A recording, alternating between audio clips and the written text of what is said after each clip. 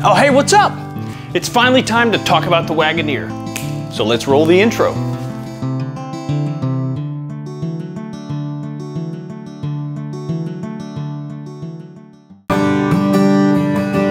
I started the work, it took longer than I'd expect. It's called the Wagoneer Restore Project. Part one of three, I think. All right, so let's talk about the Wagoneer. This is one of the most iconic automobiles in the world. It was first built in 1963. And it went all the way through multiple car companies, AMC, Chrysler, and it finally wrapped up its production in 1991. That's the last model you can get. I've always loved these Wagoneers. I kind of grew up in one. Me and Jeff used to drive around in his old Wagoneer all through high school, just talking about life and girls and the things that high school guys talk about. And after I finished high school and went on to college, you'd see them less and less often on the road because they were just sort of falling apart.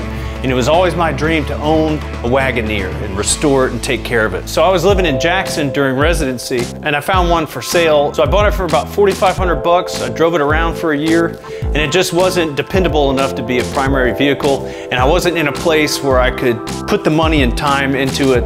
And so I had to sell it, but I sold it for I think $8,500. So I turned a nice profit on it and had a great time with that Jeep. I love that thing. Fast forward a few years, I'm back in Louisiana and we were going through all that infertility stuff. We were seeing doctors in Jackson.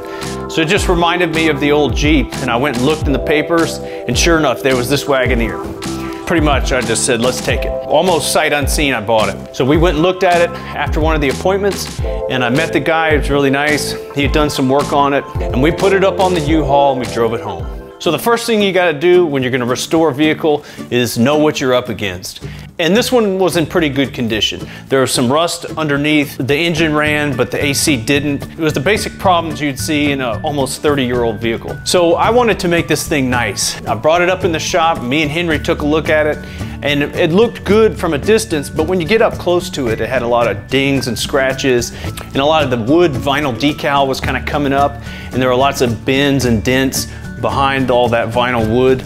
So I knew that had to come up. The paint was coming off of the roof, and so there was a lot of body work that we knew we would have to get done. The seats were cracking, the carpet smelled bad. The first thing Henry said when he got in there was, why does it stink so much? And so I knew all the interior had to be taken out. I knew we needed the body work on the outside. Basically everything that you could see needed to be replaced. I wanted the body to be pristine. New paint job, new wood, new molding. So I had to track down all that stuff and I'll get into that in later episodes. But step one in my mind was fixing up the motor. You know, get it running right and then worry about all the aesthetics later. So I took it down to Ace Automotive to start working on that thing. They were very thorough and Brent actually did a great job. We replaced all the bushings that connect the body to the frame, new leaf springs. Every single rusted part that he pulled out, he wire brushed and sprayed with a rust coat. So it looks totally different underneath there. So let's take a look under the hood.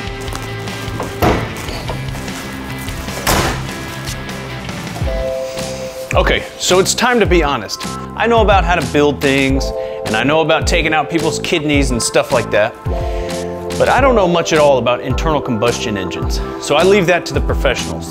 Now with that being said, let's take a tour under the hood. So in here I replaced quite a bit, but the most important thing to me was making it look shiny. This thing used to be black, I didn't like that. So I said, let's make it shiny. I found one of those things online, it was shiny, boom, I got it. Same with this thing.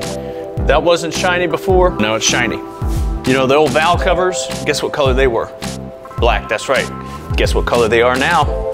Shiny!